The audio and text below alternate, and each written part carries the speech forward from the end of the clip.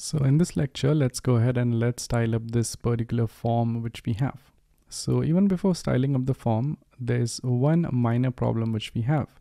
So in order to style the form is actually present up over here in the to-do component which we have, and the to-do component, as you can see, it kind of has a form as well as it has this particular to-do list as well. So ultimately we have two things in here.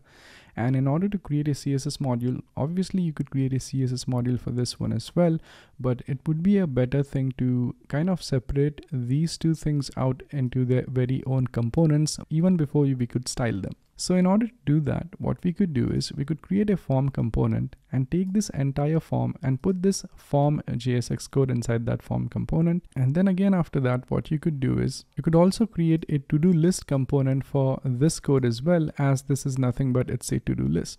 So let's learn how exactly that could be done. So first of all, I'll go ahead and inside the components, let's create a new component called as form.jsx. And over here, I would say export default function that's going to be form. And let's make this thing return something. And over here, I won't write anything in the return statement. I would instead simply cut this particular form from here and then paste it up over here. So this is now going to return this. And now if I want to substitute this code over here, I could now make use of the form component. So make sure that form component is auto imported and close this tag up over here. Now, technically this should work, but what happens is if I go back here, the app shows blank. And if I go to the console, now we have an error over here which says handle submit is not defined. And this actually happens because the handle submit, which is a function used by form, is currently present up over here. That means we need to get handle submit from here into the form. So I could even do that. So let's cut this. Let's go inside the form and let's paste this code over here. And this should work. So I could save this one more time and I could go back here, hit refresh one more time. Still, we are getting an error.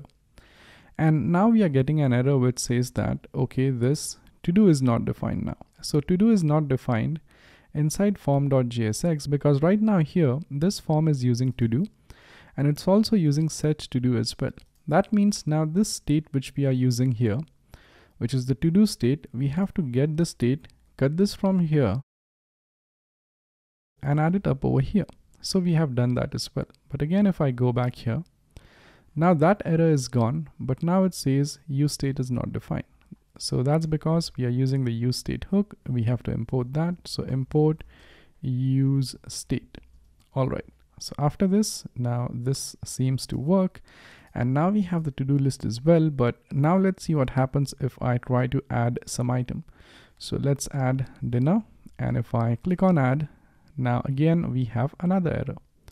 And the reason why we have this error is because it says set to-dos is not defined. So when we submit this form, this handle submit gets executed and now it will actually invoke the set to-dos method which we have.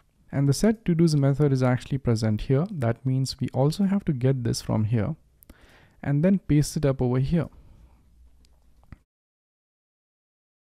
Now you might think the error would now be gone. However, if you hit refresh, now the app again disappears and now it says to-dos is not defined in this todo.jsx. So now as we have moved that particular to-do from here to here, the to-do is not able to access this to-dos from here. So now this is actually a problem. And that's because this mapping code actually requires the to-dos array, which we have now shifted to form. So now the question is how exactly to solve this problem. So even before solving this to-dos problem, let's actually take this code itself and put it into its own component, which is the to-do list component. So let's create a new component here and let's call this thing as to-do list.jsx. And this will say export default function to-do list, and this thing is going to return, let's return a div for now, and that's it. And then let's take this code, which is this mapping code, cut it from here, paste it up over here. And now as we want to substitute this code with the code present here, I'll make use of the to-do component here, or to-do list component here. So to-do list. So now we have the to-do list over here as well. So we have the form and the to-do list and its very own components inside this to-do component itself. So now the code looks much cleaner. However, now the problem still persists. That is, this to-do list, which we have defined as a component, this does not have access to the to-dos which we have. And that's because we have actually moved the to-dos to the form component. So let me close the other tabs and let me open up the form here. So the form actually now has access to the to-do as well as to-dos. So now let's try to understand this for a second. So the form now needs access to the to-do as well as to-dos. The to-do which we have up over here, which is the to-do list, it actually needs access to the to-dos. So now the question is, how exactly can we share these to-dos between these two components? So whenever you have a state which you want to share between the two components, what you do is, instead of putting that particular state inside one of the components, you put the state in the parent component. So the component which is parents to the form component and the to-do list component is this to-do component itself. So out of these two states which we have, the to-do states is the one which is required by both the components, which is form as well as to-do list. Therefore, I'll take this particular state out of this one. So I'll cut this from here and paste it up over here. So now this state is now present in the parent of these two components. And now once we have this state over here, now we could pass in this state to both the components as props. So to the form, I could say, okay, the to-dos is going to be to-dos. So I'll pass to-dos. I will also pass in the set to-dos as well. So set to-dos is going to be set to-dos. So once I have taken the state and I've passed it to the form, I'll make this form now accept these two things. So I'll make this thing accept the to-dos and I'll make this thing accept set to-dos. And obviously this already has this to-do state, so we don't have to pass it over there. And now as far as this to-do list is concerned, this to-do list which we have, it only needs access to the to-dos here. So therefore, I'll take these to-dos and pass them as props here. So to-dos is going to be to-dos. And after passing this, now let's make this to-do list accept to-dos as props. So over here, I'll say accept the to-dos. All right, now to-do list has access to to-dos, and now this form actually has access to to-dos, set to-dos, and it already has access to the to-do and set to-do over here. So now if I save all the code, go back here, hit refresh, now the application should work absolutely fine. So I could say lunch here, add it, and after adding this, this still is showing us an error. So it says to-do item is not defined. And that is because inside the to-do list, we are using this to-do item component, but we are not importing that. And that's because it was already imported here. So I could just cut it from here and import that particular component here. So if I do that, if I go back, hit refresh, if I add dinner here, click on add, this time dinner would be added. I could add lunch as well, and now the application is working absolutely fine. So if you do not understand how all of this is working, let's take a look at this simple diagram. So this right here is a component structure, that is how the components are kind of laid out.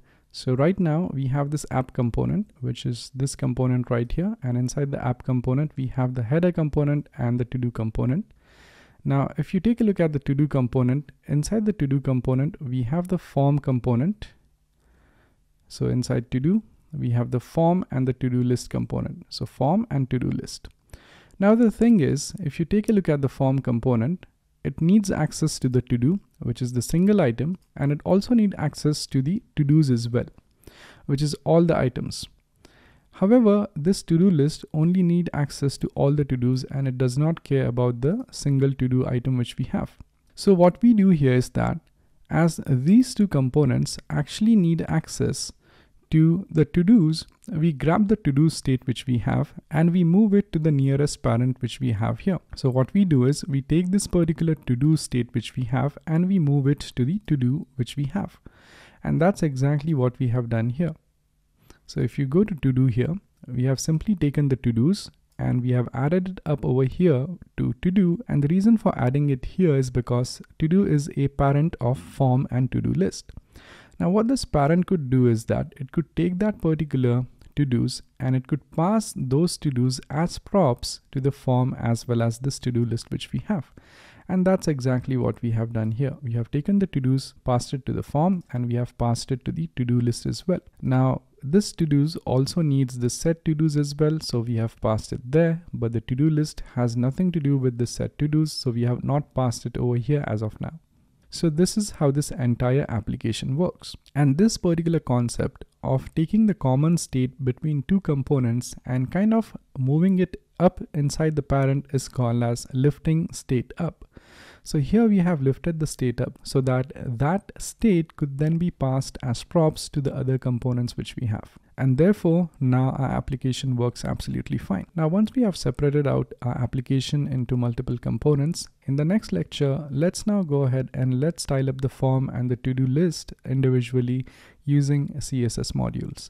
So let's learn how to style them in the next one.